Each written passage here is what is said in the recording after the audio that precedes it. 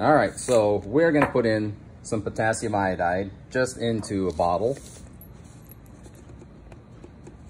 We'll call that good. All right. In this bottle, we've got lead 2 nitrate. Lead 2 nitrate. Let's pour that into another bottle. Great. So let's take the potassium iodide, let's pour it into the lead 2 nitrate, and let's see what happens. All right. Mixing 2 white solids. Well, that's kind of boring. Oh, Tommy, that doesn't look very exciting. I don't see anything happening. Hey, I got an idea, Tommy. Let's shake this up. All right. Let's put a cap on it and let's shake it. Uh-oh. I've never seen this before, folks.